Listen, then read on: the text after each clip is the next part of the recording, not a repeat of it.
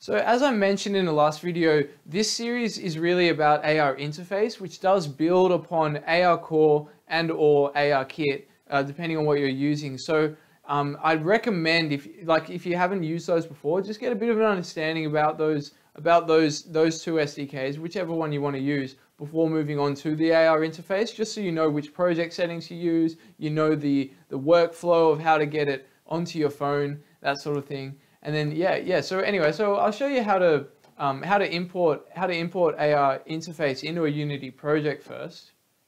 This is a GitHub page. All we got to do is just got to download the repo, and look, you'll find that in your downloads folder. Go ahead and open it up, and we'll go all the way in the assets folder, and then we've got a few options here. The ones that we're really gonna be looking at is going to be the we don't need the tanks networking folder, but we will use the rest of them. I will mention that I believe at this point ARInterface, even if you're not going to use, let's say for example in this project we're just going to use AR Core, we're not using AR Kit, but ARInterface still needs AR Kit to be around for it to. It depends on that API. So we're just going to grab all those three. I got a brand new Unity project here, and I'm just going to drag those three folders into my assets folder. Okay, so we've got all that imported. You'll notice that I've got here a little error message. It says the type or namespace iOS does not exist in Unity Editor. Now, I'm on a PC. You might not get this message if you're on a Mac. Either way, it's fairly easy to fix because I won't be using iOS for my particular implementation. So I can very easily just open up this code, highlight the whole thing, and then just do a little comment out. So I can still read it, know what it's about, but it won't give me any error messages. All right, and so now I suppose what we can do is open up there's a demo scene, an ARInterface demo scene. Maybe open that up, see if we can get that onto the device. So I'm just going to go ahead into the Unity ARInterface folder. This computer's running a little slow at the moment, but it's working on it. Here we go. Okay, so I'm just going to go ahead to examples, a simple AR scene, and just open up simple AR scene. All right, so we've got a little cube.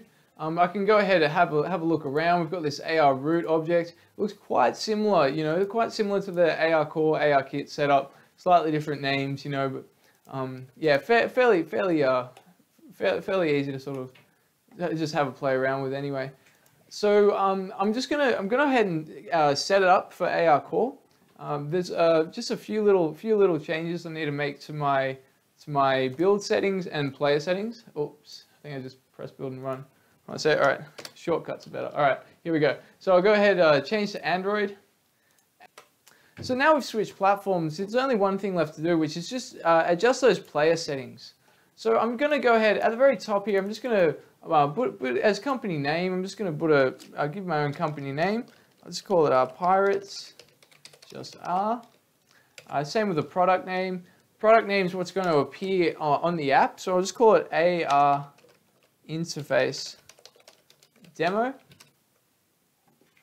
And then remember, there's four specific things we need to do in our actual settings.